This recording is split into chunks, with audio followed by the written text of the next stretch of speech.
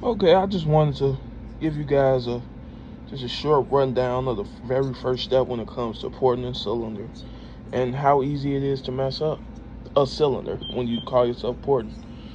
You have to have one of these. You have to have one of these. You can look up online how to set it.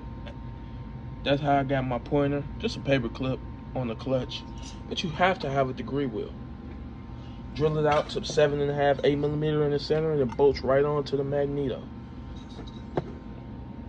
And if you got it set right, this is how you mark your cylinders out. But do you see that? 160 exhaust, 124 transfers. That's 18 degrees blowdown.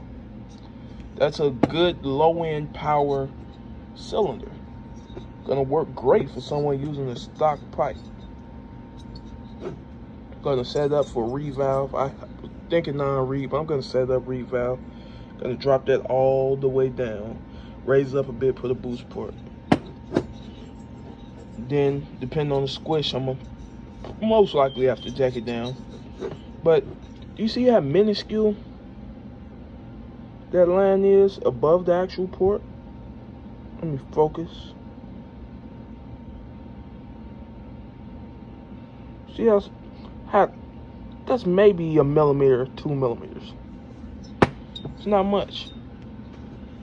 And if you think you're just gonna go in there and start opening this stuff up, you're gonna have a turd on your bike that's gonna run probably slower than it did when you had it stopped. So don't just think you're gonna take a Dremel, open up your cylinder, and go fast. It's not how it works.